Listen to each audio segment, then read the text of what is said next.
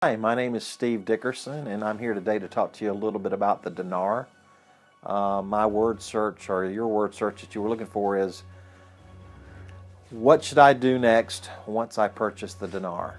Well, there's not a whole lot you can do right now. Obviously, you're just waiting for it to RV, is what we call in the dinar community, or reevaluate. So I believe you've made a good purchase. I believe you've made a good investment. And I think very soon it's going to pay dividends for you immensely.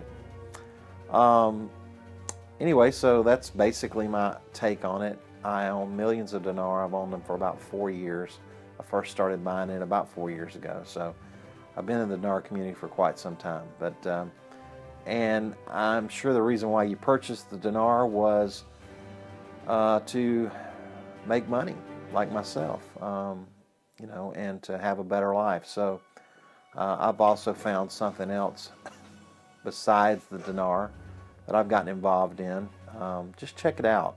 Look below the video here and just click on the link. And I work with a lot of people and have been able to help a lot of people generate a whole lot of money. And the individuals I work with make a whole lot more money than I ever have before. So anyway, have a good day.